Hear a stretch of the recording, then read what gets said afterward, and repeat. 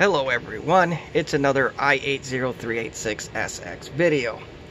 And we have this Compaq LTE 5280 that has been featured in plenty of videos. But one thing that has gotten me every time when installing Windows 95 on these is the sound card driver. And it's always been a pain to install it. As you can see, it has a problem. It comes that way fresh with the install. It says the device is not present, not working properly, blah blah blah.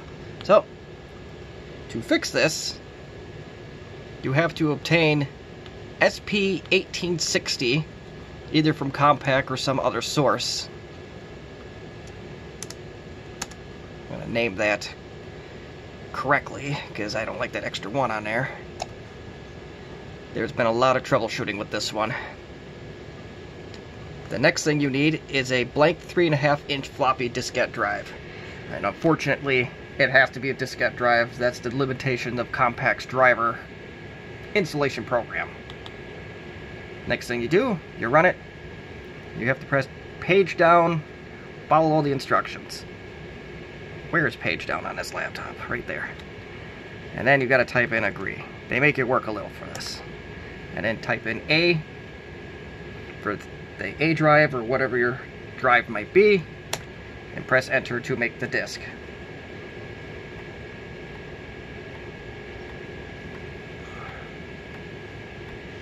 I'm also doing this for my own personal documentation because I think this is the 4th time I tried this and I never remember what I do, so like any good tech or technical person, it's time to document this stuff.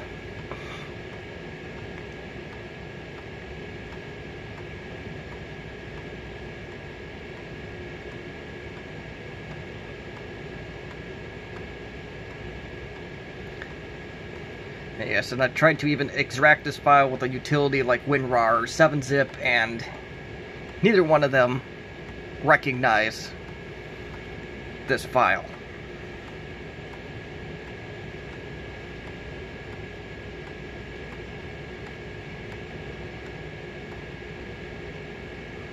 Okay, it's done. So at this point, we close her out. We'll go back to Device Manager and we'll see if we can update this driver. 9 times out of 10, this should be a pretty easy process, but I always have a problem. And disk is in the drive. And no joy. This is what I get every time. And I may have some random laptops that just don't work. So, lucky for us, Windows 95 is such a security haven that it is so difficult to fix this. Actually, it's very easy to fix this. So, you want to find the 2 files here, the ES1688 driver and VXD. Copy them. If they don't show up, you want to go to View, Folder Options, and you will want to go over to the View tab where it says Hidden Files. You have this checked if you don't already. So now that we have our files copied, we're going to go over to our C drive, Windows, System. If your sound card is working, or if you have Windows 98, you don't have to go through this. So just keep going down to your system files until you find those 2 files, ES1688 DRV and VXD. The 2 files in the system directory, we're going to put a .old on them.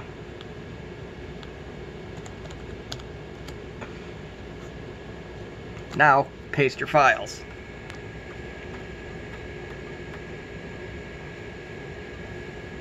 And verify that your files did indeed copy.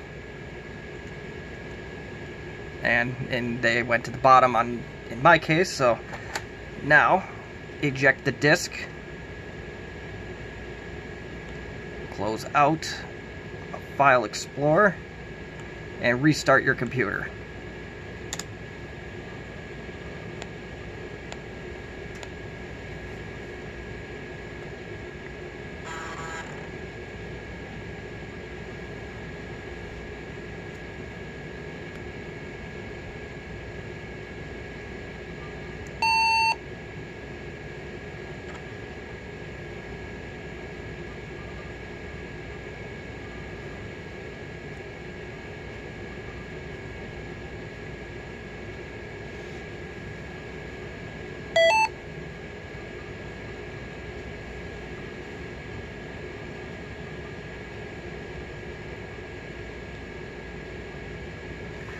let's go in.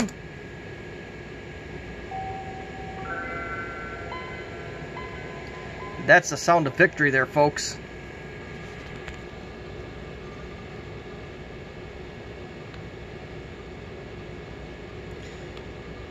I'm 99% certain that the sound card will detect properly now.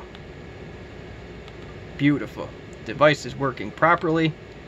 It still says that the driver version is 824.96. I don't care.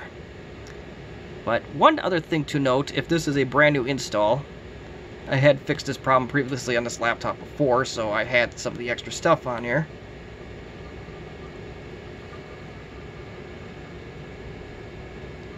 I think it was multimedia.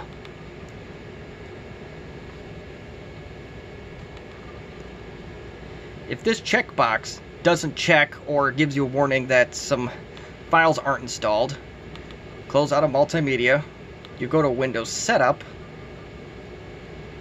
and you go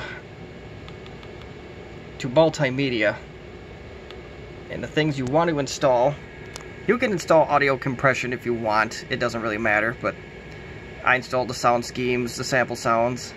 You want to install the sound recorder and volume control if they're not already. Make sure you have your Windows 95 disks available to you if the second you do this. Other than that, drivers are here to stay. If you want to go back and delete those other two, you can. Don't find it really necessary. Disk space is cheap even on something like this. So at this point, if you have any questions, comments, concerns, constructive criticism, you can look me up in the comments section and I will answer your questions, comments, or constructive criticism to the best of my ability. So thank you again for watching another vintage computer repair video.